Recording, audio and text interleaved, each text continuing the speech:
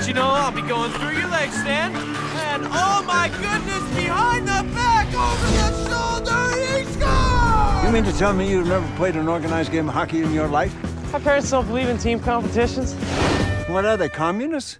Unless, of course, you'd like to hear another of my folk songs. Hugs, hugs, hugs, hugs are free.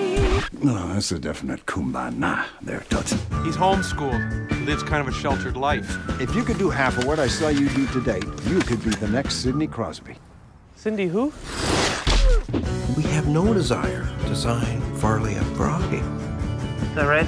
Unless you're a dick face. I want to give organized hockey a try. Team sports? Really? She knows all my secrets, there's nothing to hide. He knows all my secrets except one that I hide. You know, I wonder sometimes, should we just throw out the scoreboard and just play for the fun of it? Am I hearing what I'm hearing?